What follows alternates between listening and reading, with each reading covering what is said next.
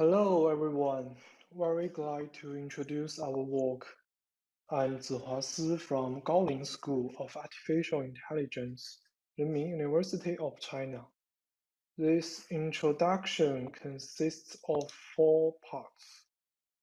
Let's move on to the first part. In this work, we focus on using search data to facilitate recommendation model. Recent years, a large number of content platforms provide both search and recommendation services, which serve the same set of users with the same set of items. As shown in this figure, users often use recommendation and search simultaneously. In search scenario, user issue queries and click return items. In recommendation scenario, users browse return items. There exist overlapping items in both services. It provides us a chance to improve recommendation performance using search data. Now let's look at the user-item interactions in recommendation system. Existing recommendation systems usually assume users click items due to their preferences. However, bias in recommendation data is ubiquitous. There always exist unobserved confoundings in real-world data. For example, user behaviors may be affected by display ranking position, popularity of item, price of promotions. Next, I'm going to introduce some preliminaries. We formalize the cause-effect in recommendation in this causal graph. Treatment TUI denotes the user-item pair, that is, user U and item I. Outcome YUI denotes the feedback in recommender system, that is, click. Confounder B denotes confounding factors, for example, position bias. Conventional recommender systems assume that there exists only causal relationship between treatment and outcome, which is the blue arrow in the figure. In fact, confounders lead to a non-causal relationship, which is the red arrow. To identify the two different relationships, we utilize instrumental variables, which is an excellent method in econometrics. The method of instrumental variables is used to estimate cause-effect when a treatment is not successfully delivered to every unit in a randomized experiment. Intuitively, it leverages a variable z which is connected to outcome y only while treatment t, and not affected by the confounder z. Instrumental variables usually take two stages. Firstly, regress treatment on instrumental variables. Secondly, regress outcomes on the reconstructed treatments in the first stage. Then we can get estimate of causal relationship between treatment and outcome. Next, I'm going to introduce the proposed model. In this model, we define the treatment as a set of embeddings, including the embedding of the target item I and the embeddings of the items interacted with user U. The corresponding instrumental variables ZUI of treatment TUI is defined as a set of matrices ZJ, where each matrix Zj is defined as a stack of the embeddings of the search query. Zj is defined as a stack of the embeddings of the search queries related to item J. Note that Zj corresponds to the vector Tj in treatment Tui, and each vector in Zj is the embedding of a query which clicked corresponding item J. In general, we embed users' search behaviors as instrumental variables to help decompose original embedding vectors in recommendation into causal and non-causal parts. As shown in the right figure, we use instrumental variables to separate t-hat and t-tilde, representing causal and non-causal parts respectively. After decomposition, we then combine the two parts through deep neural networks. The combined results are called reconstructed treatment, denoted by TRE, and they are used for recommendation model to predict the outcomes. In specific, shown in equation 3, to decompose treatment, we first use an MLP to map item embedding to a latent space, and then regress TUI on ZUI to get T-hat UI, which doesn't depend on the confounders B, and T-hat UI can be considered as the causal part of treatment. The regression is achieved by a least square regression.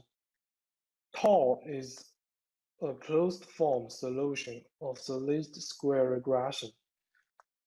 It's easy to get the residual part of regression, that is treatment variables TUI minus T-hat UI, shown in equation 4. The fitted vectors T-hat UI and the residual T-tilde UI can be recombined, achieving a reconstructed treatment shown in equation 5. The weights of combination are estimated by two MLPs, where the inputs of the two different MLPs are concatenations of the transformed Tj and Zj corresponding to item J. Here is an overview on our model. The left part denotes the structure of the underlying model.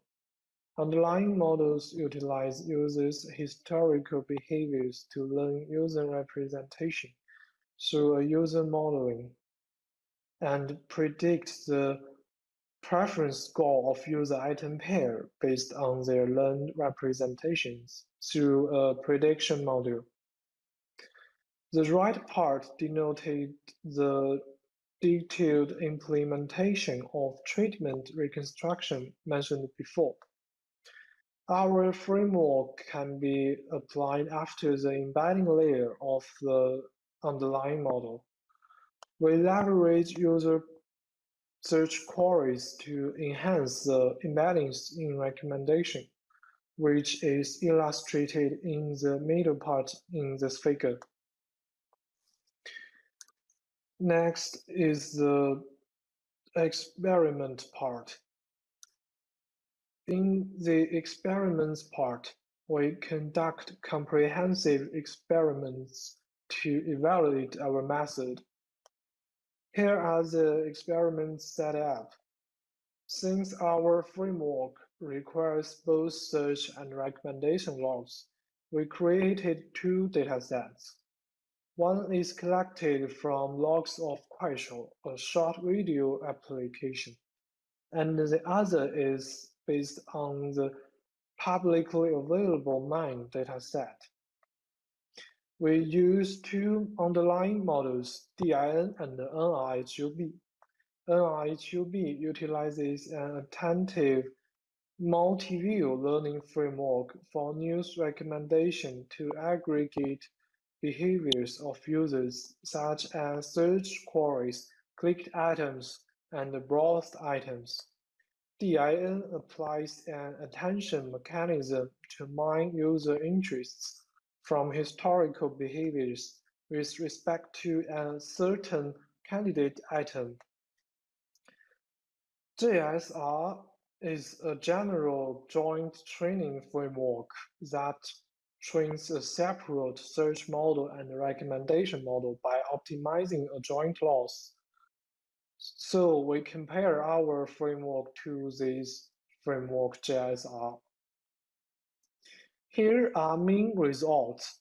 As we can see, our method leads to a significant improvement over corresponding underlying models and outperforms an existing joint training framework for search and recommendation. The results verify the effectiveness of the model-agnostic AV4RAC framework in improving anime recommendation model. To verify the effects of queries as instrumental variables, experiments were conducted on the Kuaishou dataset.